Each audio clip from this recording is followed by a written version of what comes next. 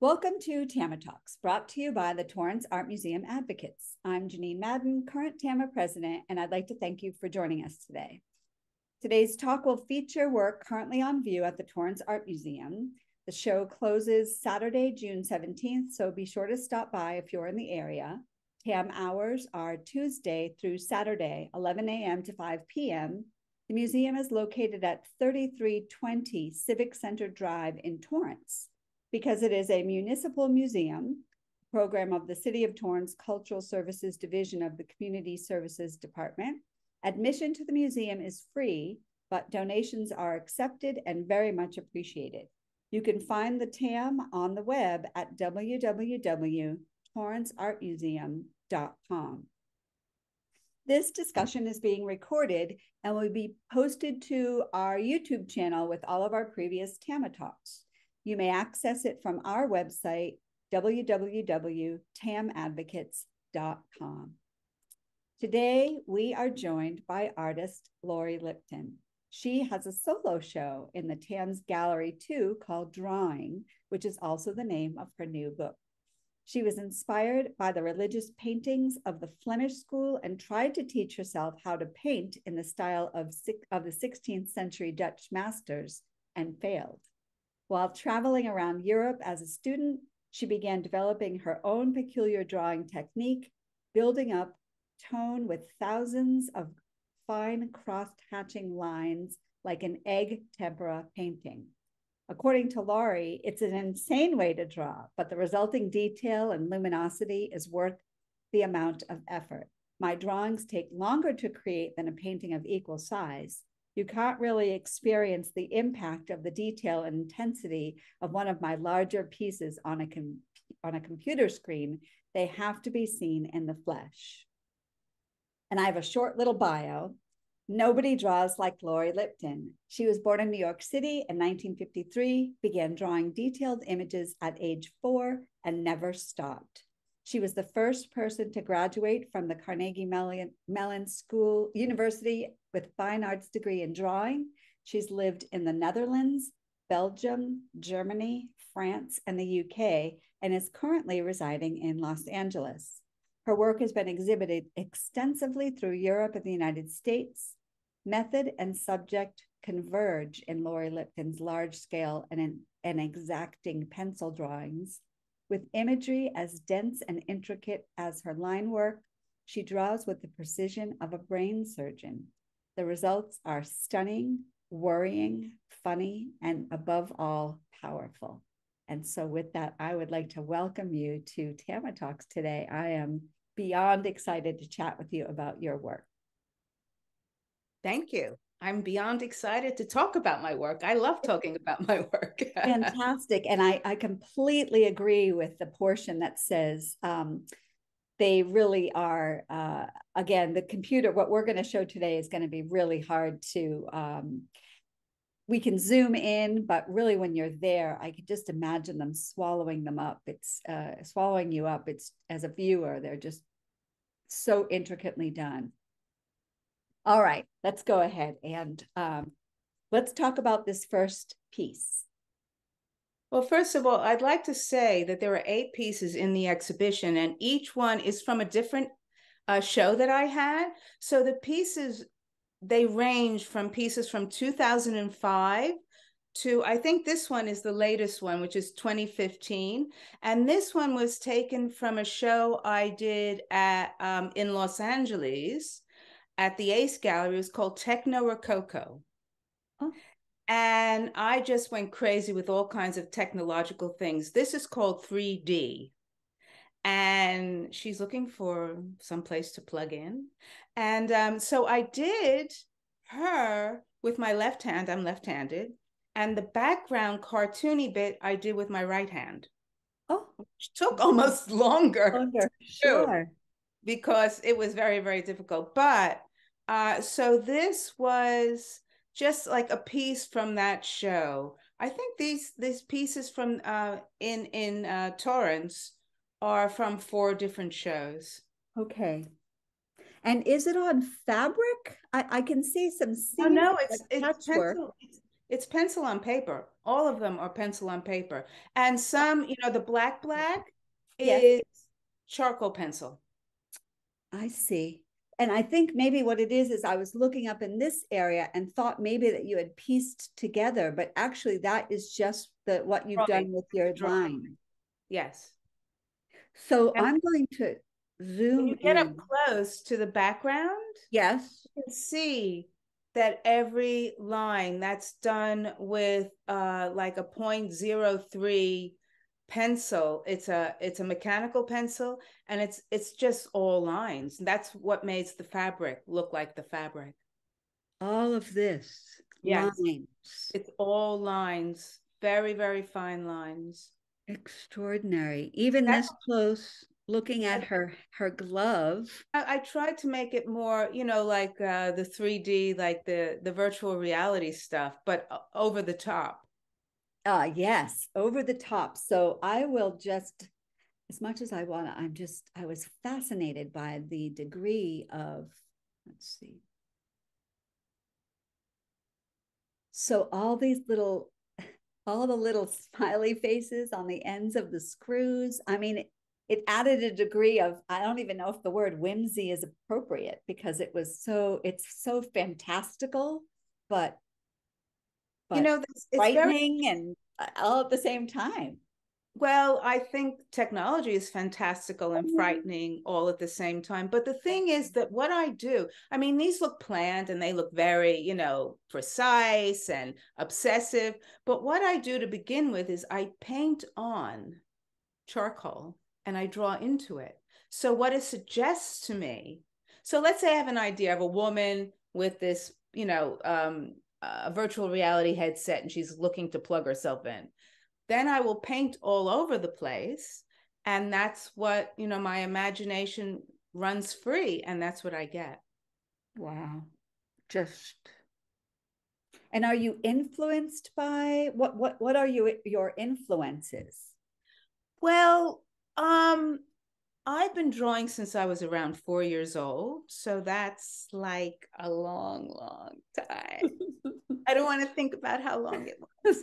But so everything, black and white TV, the Twilight Zone, sci-fi, Memling, Van Eyck, everything that came into my orbit I got sucked into my artwork until finally it was like giving birth to an elephant. I finally got my own thing. I got Lipton-esque. So I am totally Laurie Lipton. There is no one who does. It's not surreal. It's not real. It's an ism that falls in between the slots. It's it's hard to, really categorize it. In my old age, I'm doing a lot of political stuff now and stuff about climate change. It's just anything, I'm sort of processing my life, and it's coming through and into my drawings, basically. I've said this now to every single artist that we've done a talk with for Baker's Dozen, which is actually the show in the main gallery, just down the hall from the gallery where your work is being shown. There is that thread of political, current day commentary in the artwork of every single artist that's, to be quite honest with you, that shows at the museum. I think it's a thread that Max pulls on often in his selection of artists' work. Good, because there's a lot of stuff going on, right, and right, ignoring it and making a painting of red color. I mean, forgive me. I'm sure the painting of red color is significant and affects people in their way, and it's good in the living room if you have a red carpet. But we should rage in everything, in our art, in our talks. Everything should be raging right now. Yes, yes. Well, again, the juxtaposition of the rather of the background with the figure is not subtle. I mean, it's stunning when you look at it. Stunning in a way to say, are you drawing a comparison between the two? And the fact that you did one with your right hand where you're not right-handed is just very cool. Well, To be honest, it's almost like looking at your 4-year-old drawing self in the back. Oh no, my 4-year-old drawing was very good, actually. Yes, that's what. So much better than this. Yes. Oh, it would be really. Do you have any of that work? It would be so interesting to look back. I do. And there's a film, there's a documentary film about me called Love Bite. You can find it on my website. Okay. And it does have my childhood drawings in it and shows the progression. Oh, that is fantastic. I will be sure to include a link to that in the language that we used when we put up this piece today. So that's fantastic. I'm surprised my parents didn't have me committed. Oh. Well, I'm so happy that they didn't, because look at this work. It's just exquisite. Okay, so let's see if this works. Oh, yeah, very nice. Well done. So this is one of those pieces where the longer I looked, just like with anything, right? The longer I looked, the more I noticed, particularly the dangling lenses, which is for some reason, and I'm not sure if it's just the way the light is hitting them, but for me, this is very, gosh, it's not even Escher-esque, but it is. I mean, there's just so much happening in it. And perhaps it's just the use of line work and color. And this is also done in charcoal. This actually was done mostly in pencil. Pencil, okay. And, this is from a show. This is called Celebrity, and it's from 2006. And it was a show called Weapons of Mass Delusions. And it was in Liverpool, in the UK, in a big art center in Liverpool. And it's interesting because once I moved to LA, it was so relevant here too. So I put it in another show here. But yeah, all the guys are well hung. Yes, they are. Well hung. And it's about the illusion of celebrity and everything. And I just liked I played with the composition here. I like that she's sort of that rope is from her and she's keeping them at bay, you know? Yes. It looks like it's not actually, but the composition looks like that. And also the way that my eye moved from her eyes and mouth to the lenses of the camera, the shape and the way that the light is hitting, it really just, your eye flows right through it. And interesting how they're all, and again, it evokes a certain amount, a certain place in time just by the way that the photographers are dressed. It's not like, paparazzi of today. No, it's more like the Hollywood stars of yesteryear. Yes. And her eyes do look exactly like the camera lenses. Right. Yeah. And they are the lens to them, and the way she's looking at us, and even her finger placement, all of it just. And the bra. Yes. Wonderful. This is from 2006. This is from 2006, yes.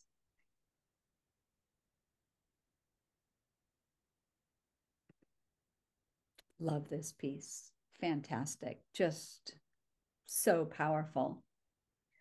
Democracy from 2012. Yes. Now, I had a show. I have been living in Europe for 36 years, and then I moved back to LA in 2011, and I was taken up by the Ace Gallery. And he asked, I said, I'd like to do a show about moving back to the US. And so this is from the show called LA Surreal, and not surreal, but SOUS. Okay. Which means underneath reality. Yes. Not above, underneath. And this is called Democracy. And the one thing that really struck me when I moved back was the difference between the news here and the news in Britain. The news in Britain is very intelligent and very nice, and is not interrupted every 2 minutes by 10 minutes of commercials. And here, it was aimed at like sort of 5-year-olds, and they're yelling at you all the time, and men are pointing, especially when the commercials, there's always these white guys pointing at you in commercials in the US. That's the one thing I noticed immediately. And so this is about the showmanship of, yeah, democracy. And I had never seen the GOP before. I mean, I sort of, on the news, in the BBC and stuff, that, you sort of, but here it was so prevalent. And so, yeah, this was my reaction to it all.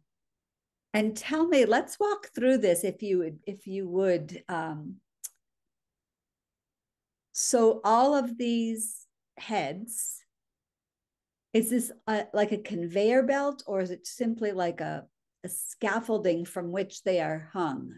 Well, that's good. I don't know. Maybe, this is another interesting thing. I go do these things and they become more than my idea.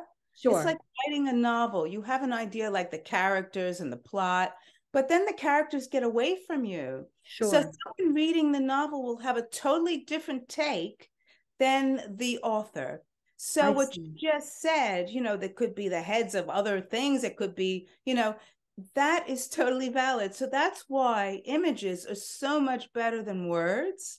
So when I tell you, oh, this and this and this, and then you say, yes, but yes. Sure. Right. Images layered. And also when anyone looks at this, I mean, a Republican can look at it and see something else. I mean, it's subjective. Art is very subjective. It is, but I think the message of this piece is not lost on us as Americans in particular. This idea that, particularly recently, this idea that there is this throng of people who are being incredibly manipulated. Like, I get that whole Mockingjay sense, this idea that and what intrigues me and frightens me a bit is the pipe work. Like, I want to know what's being piped into there, and the fact that he has his finger on the switch, that, oh my goodness, this is one of those pieces in which you could stand in front for a super long time, just looking at like the brickwork and this is all from your imagination.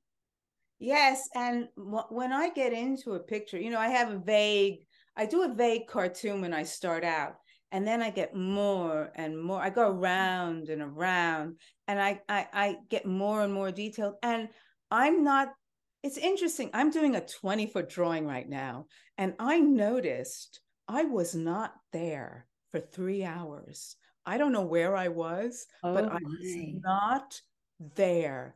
And that, I mean, it's addictive. It's like drugs. I was the drawing, and that's why I never go out unless someone comes and goes, Laurie, you're coming out. I go, because time doesn't, people always ask me, how much time does a drawing take?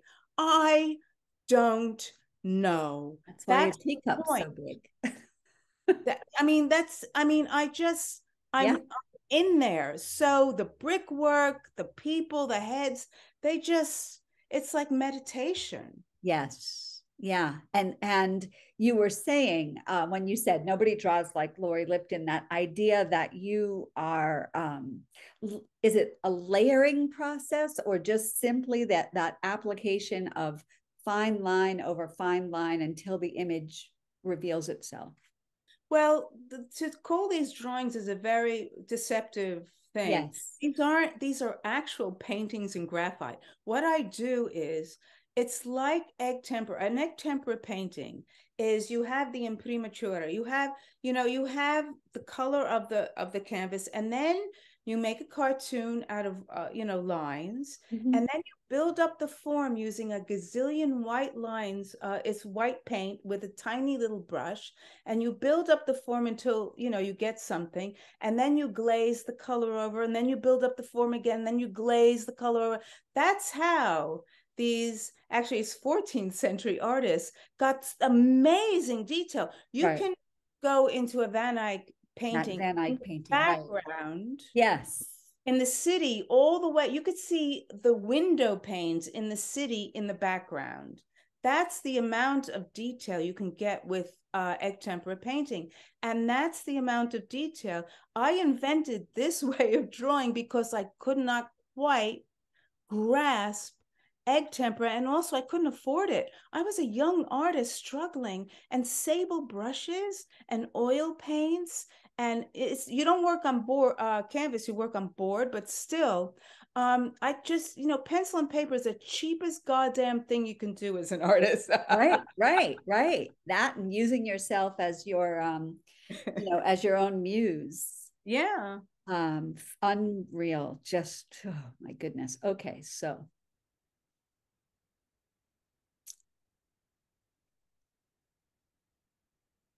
love this piece. And I'll tell you why, because I work for, my real day job is working for a plastic surgeon. So this piece resonated, and I want to send it to him and say, you realize this is what you're doing to people who come to you, but I will let you speak on it because I still have this title. piece. All these pieces are available. I still have this piece. So oh my, really? They're all available for sale. So oh my goodness, that's so unusual, because normally when they're at the museum, Max makes it really clear that it's not a gallery. And so, oh no, I know. You can't buy it through the museum. You can buy it through me though, through my website. This but piece anyway, is amazing. Enough of the commercial. Yeah, right. Yeah.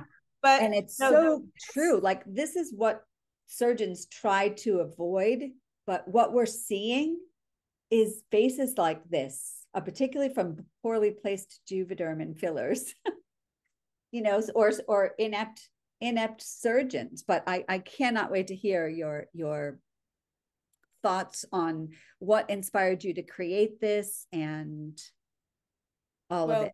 This is called Enhanced, and it's from 2011. And I moved to LA in 2011. It's one of the first pictures I drew after I moved to LA. And I had a lunch with 4 ladies, and we're all sitting around. I was the oldest one at the lunch, and they were like 30 to my age.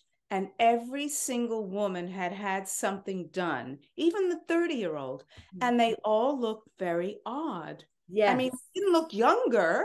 They just looked odd. And I thought, I mean, maybe I was wrong. I thought I looked like the only earthling at the table. Yeah. So I thought, well, how odd is this? Why would you do this? First of all, I would never have surgery unless something life-threatening was going on. Why would you put yourself, anyway, so that made me think, and that's why, that faces me. I had a mirror, and I was going like this the entire I was pushing my face out, and that every time I see this drawing, my face hurts. Okay. But so, and the background is just all the medicinal. I painted, and then I drew into the background just to get it going. And by the way, those are not my tits. Okay. That's my face, but thanks for clarifying. I was a little jealous for a minute there. I wish it was, because that's nice, and but anyway, so. But you got everything down to that. We call it a lollipop. So we got everything down to that scar. Yeah, that's a lollipop scar. So, well, the that uneven. Say that again. The reason I know that, because I had a friend who showed me. Yes. She pulled up her shirt. Yes. I didn't even ask to see. She went, look. And I was like, yes. That's funny. I met a very, very good friend who, that's how we met. I told her who I worked for, and she lifted her shirt and said, he did me. And I was like, we're going to be friends for a long time. But yeah, you got the scar and that uneven NAC. I mean, really. And the fact that so this is you, but not your boobs. Those are not my boobs, and this is unfortunate because it isn't really unfortunate, because I think working on the other end of it, we see a lot of the issues that come about from all sorts of. I'm a very poor spokesperson for my boss. That's why I hire and fire and do his website. What intrigued me was this vice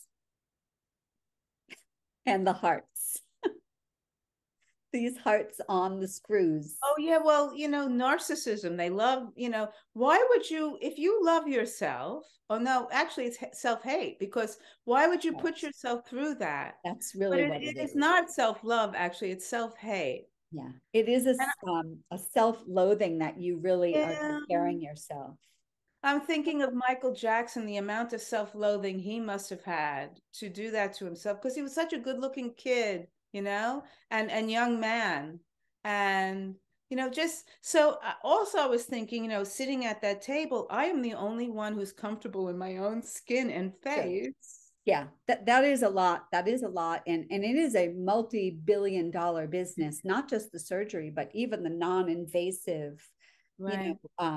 what I find interesting is these nasolabial folds here. When people get a lot of filler, they disappear. And to be honest, that's what makes them otherworldly looking to me. Yeah. It's hard for me not to look at them when I see people who have chosen to do that to themselves. And it doesn't last. You have to keep going back every Oh 6 yeah, months. that's the money. That's where the money is, that it doesn't last. Right, right. Hopefully my boss doesn't watch this particular episode of TikTok. I'll be looking for a new job. Terminus, and this was done in 2010. Yes, and this is from a Day of the Dead show. It was my last one. I Oh, did 3 Day of the Dead shows, and one of them was sponsored by the Mexican Embassy in London. oh my goodness. And the Mexican ambassador to London, his wife, did an ofrendas for me as a Day of the Dead altarpiece Yes. for before you went into the show. That's what you saw. And it was at the Cervantes Institute.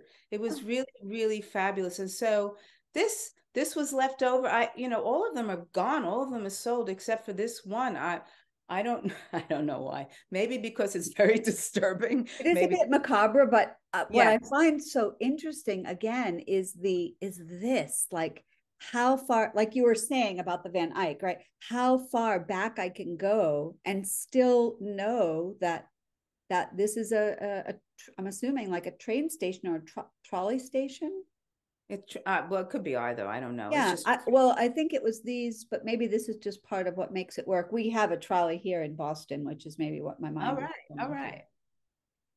But and the figures and the debris and the fact that these figures are more skeletal, but this person is still clothed, and this one on the cell phone. I think that's cool. Let me see if I can zoom in on this couple. Earbuds connected. So it's a modern commentary, but when you're looking at it, it does have this sort of, older feel, Yeah. I like mean, back in time feel. I the whole thing about life being so precious and fleeting and then spending it all on your phone Yeah. and like a zombie. So I pictured them like zombies. Yeah. But yeah, that was part of my whole Day of the Dead show, which is I did 3 of them. The first one was inspired by my mother's death. And I had been very, very close to my mom. And it shocked me that people didn't like to say, your mom died. They would say, your mom passed, your mom is in a better place, your mom isn't suffering anymore. No one said, oh, I'm sorry, your mom died. Yeah. Yes. It was very bizarre. Yes. Yeah. So anyway, I noticed that about my culture. Anyway, so my Spanish friend, Maria Jose, said to me, I want to take you to the Day of the Dead in Mexico festival. And she had been there before. She knew everything, everywhere. And I said, no, thank you. Why would I want to go to it? I didn't know anything about it. I mean, this is the early Okay. 2001. Okay. Okay. And I thought, I don't want to go to a dead fest. I said, no, thank you, because I'm very polite. And she said, you're going. So she schlepped me there. Yes. And I was so amazed at the healthy way Right. the Mexicans Yes. deal with death. We went to a picnic on graves in the evening. There were people dressed up like skeletons walking around. There was skeleton candy. There was, death is a part of life. I It mean, it is. is. We're all going to die, but we don't want to, in the Western society, we don't want to know that. I do, aging is bad. If you age and you die, you're a loser in Western society, basically. Yeah. So I went, oh my God, this is so, it changed my life, Yeah. basically. So Yeah. I thought I have to do a show only a la Lipton, about a Jewish New York death, Day of the Dead show. So no color, but twisted and sarcastic and humorous in a lot of ways. And so doing that first show was it was cathartic for Yeah. me. Yes. It was very successful too. It's interesting. I had the show in London, but I got on TV, Spanish television came, Mexico. I mean, London didn't want to know it. I just like, Oh, ew. so are they death averse there as well? Or Oh, God, yeah. Yeah, of course.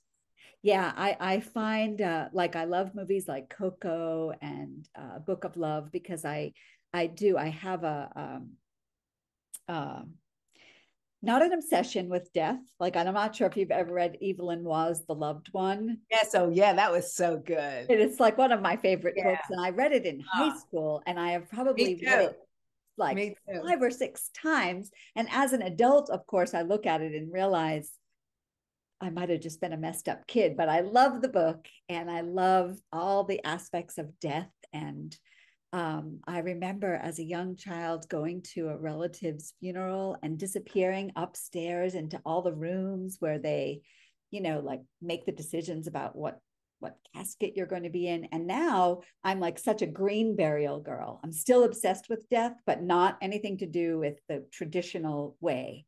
My father was Jewish, and so when he died, it was a very simple pine box, and there was something to be said for that. I appreciated the non-commercialization of death.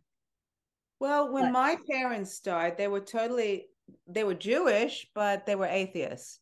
And oh, so they were just cremated. The hospital cremated them. I didn't yes, even get anything from them. I didn't get an urn. I didn't get anything, nothing. There was absolutely nothing. And so when I went to Mexico and we went to a village that had the dead man of the year. That's the literal translation. So this man was the dead guy of the year, and his house was open. His widow allowed everyone to come in. You got a little cup of chocolate, and there was an altar to him, and it had all his lovely. It has his tchotchkes. It had yes, all his yes, lovely the things that he loved in life. It yes, had all his favorite food, and I thought, oh, if only my mom could have had an altar to her, an altar, because my mother was so lovely and fabulous. And she was just, her ashes, it was like garbage. It was just like, nothing. And I have nothing. I mean, I do have her memory and I do still love her and everything, but there was no physical thing that I could go to and go, oh, mom, I miss you kind of thing. right, So right. this exhibition was my physical thing. Wonderful. I love that tangible nature of it to your work. And I just before we move to the next piece, I love the escalator.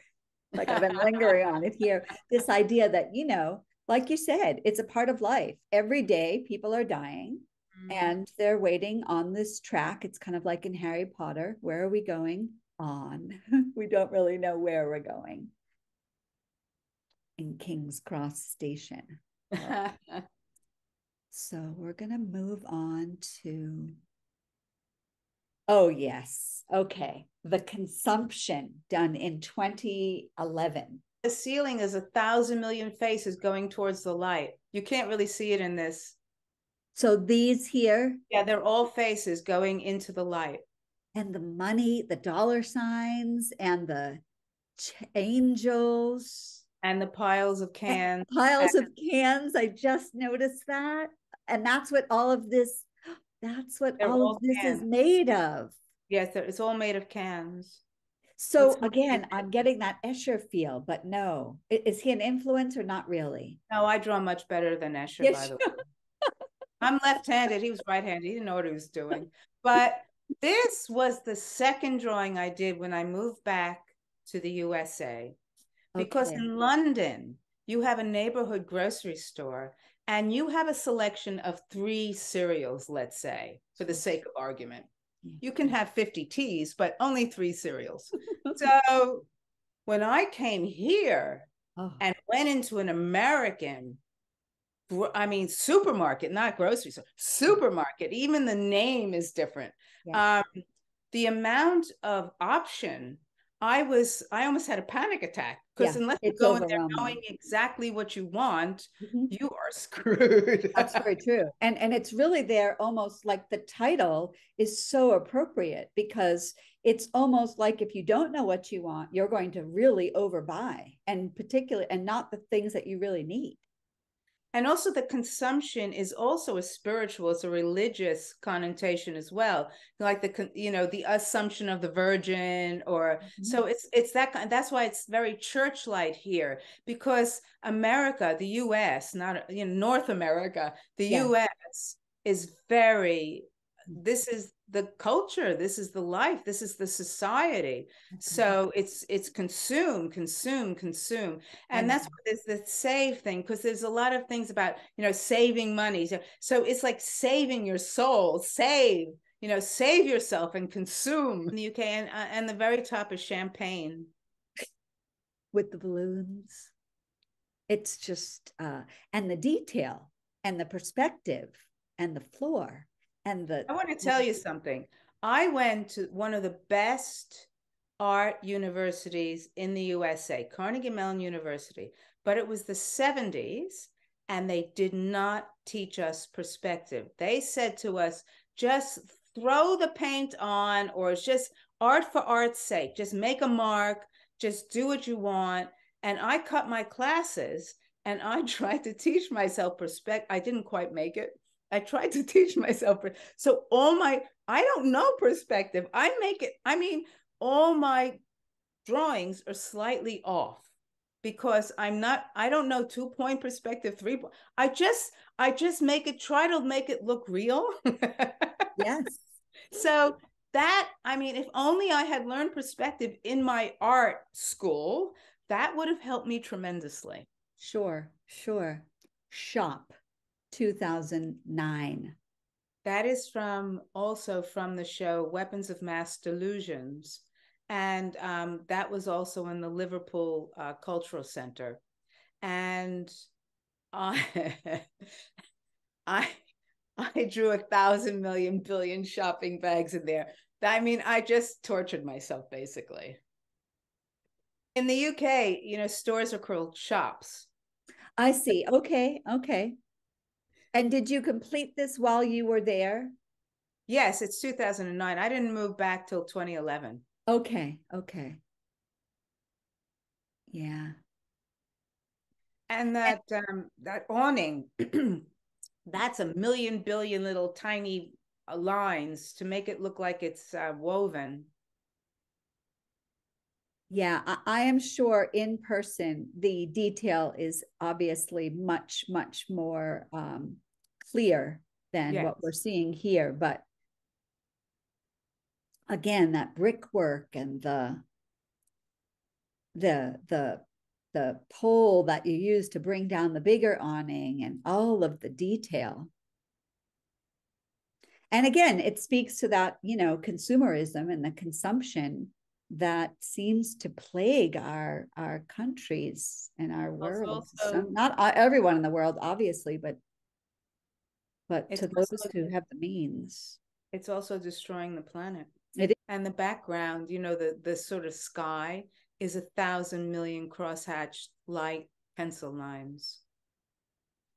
So I know you were saying that someone had asked you this previously, but how long would it take to complete a work like this? And do you only work on one piece at a time, or do you find yourself migrating to different pieces and then coming back to it?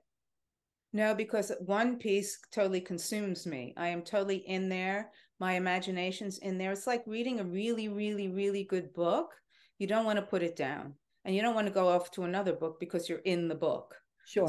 So, no, I only do one picture at a time because I'm just in there. Sure. And as I said before, I have no freaking idea how long they take me. I start it, I work all day, every day. I do a section at a time. I don't say, oh, I'm going to make this whole drawing. I just say, I'm going to do the left-hand side. Okay.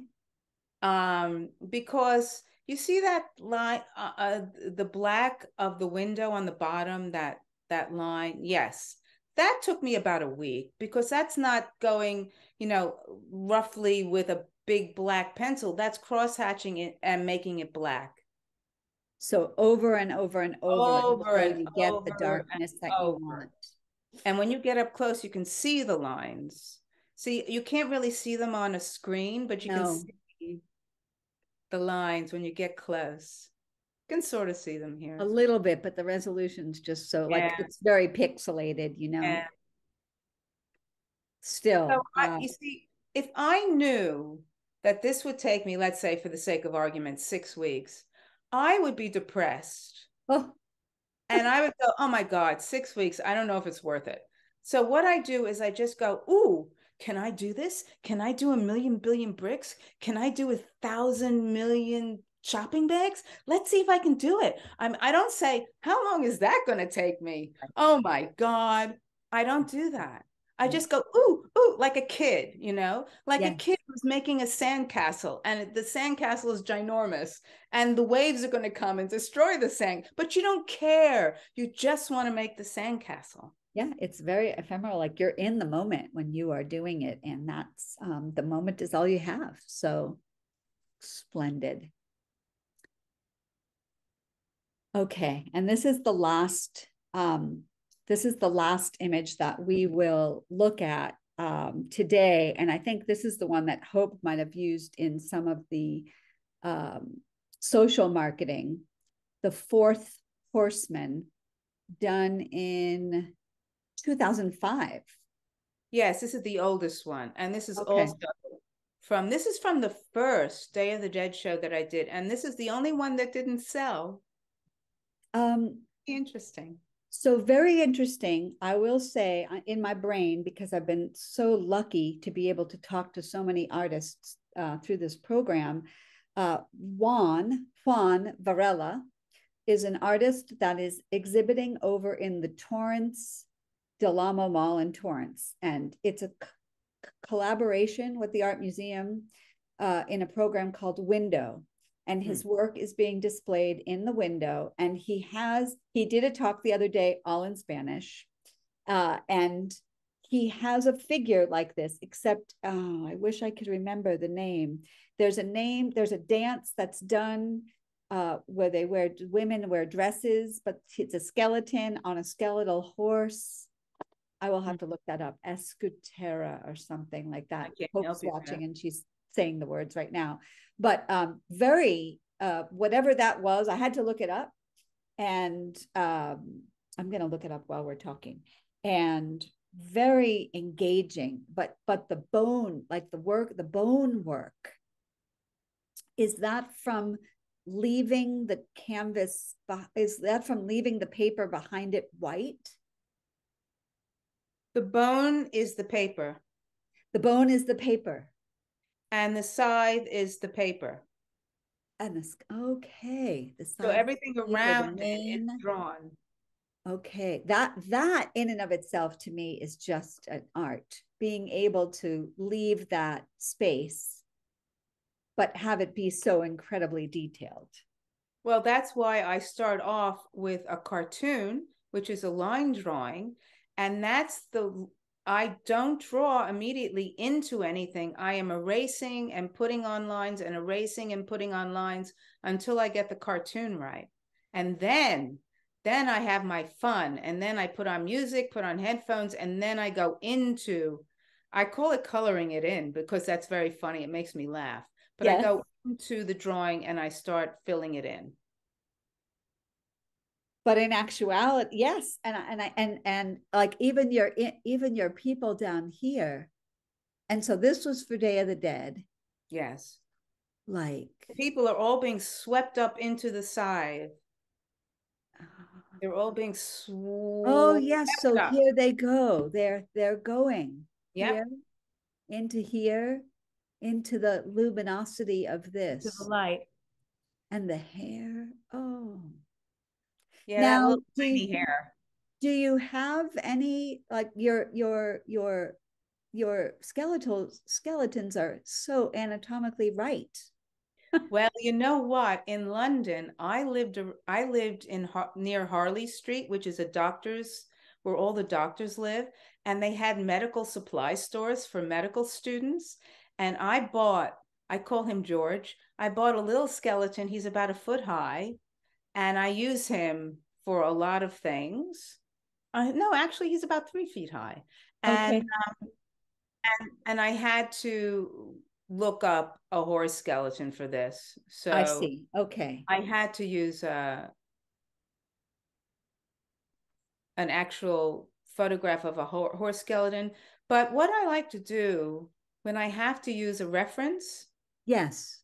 is not copy the photograph Because because that's what I was going to ask you on some of that it earlier annoys work. the There were hell out of me okay. that, people send me drawings and go, oh, look at this. Isn't this amazing? And the person just copied the photograph. Why not just be a photographer? Why are you bothering? I mean, I want my imagination to play. That's why I'm drawing. I want to play. So copying a photograph is work. It's work. And I want to play. So I need references sometimes, like with the horse skeleton. Or let's say I have to do a car of a specific age or something like that. I mean, I can't do that off the top of my head. But once I get the cartoon of it, the outline, then I play. Yeah. It's yes. I am like at a loss for words. So it's just incredible. All the line work to create the back. And to know that as you're putting in the line work that you have to leave these lines. It's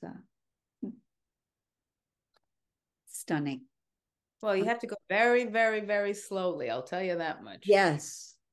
I wish we were just in LA for a month in March, and I wish this show was up when we were there. So you could have come visit me. Yes, I could have come visit you. Well, extraordinary, extraordinary. So let me zoom back out to get the whole piece. And no, this is just strictly drawings on the walls of Gallery 2. There's no sculptural element. There's nothing. This is pencil on paper.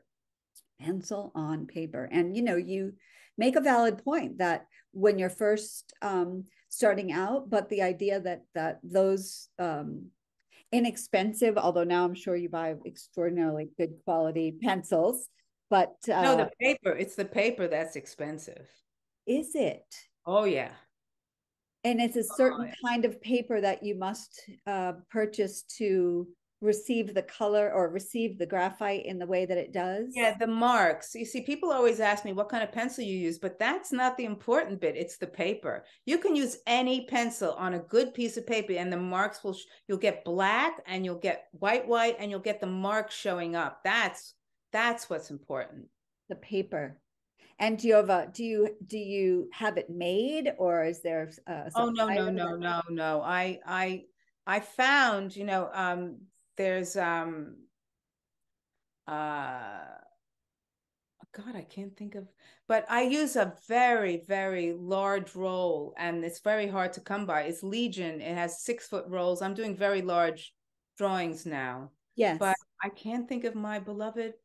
Oh my God, like you, I can't, once you hit a certain age, all your names leave your head. I spoke 3 languages. I spoke Dutch, French, and now I can't even speak English. I mean, Jesus. Well, I have It paper will that I come to really, you. really love, and I can't think of the name. And now we're going to break up because it's going to be offended. No, well, that's okay. They will not break up because the work is so extraordinary and they Thank should you. be honored to be providing you the paper for it. I would like to thank you so very much, Laurie, for coming out and chatting with us today about your work in Gallery 2. It's wonderful that it's a solo show. I will be sure to include your website link in the YouTube posting. And we would encourage folks after, one of the main reasons why we do these is so that you can kind of get some background and, you know, hear directly from the artist exactly what goes into creating these works that you see in the gallery. We understand that it's not possible for us to have a guided tour every time we come in with the artist, but these are sort of the next best thing. So we're so pleased that you came out to chat with us today. Well, thank you. Thank you. I enjoyed talking to you, sweetheart. Thank you so much.